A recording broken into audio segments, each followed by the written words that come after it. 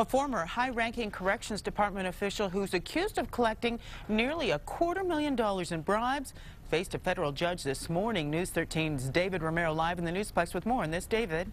Deanna, Laurie Chapman pleaded not guilty to the 30 counts of bribery and 2 counts of aiding and abetting. She's accused of accepting money from a construction company she arranged to do work on New Mexico correctional buildings. Chapman was the facilities manager for the department and was among those responsible for maintenance and repair on corrections buildings. Chapman is alleged to have selected Omni Development Corporation, a roofing company out of Santa Fe, for a job without them bidding for the work.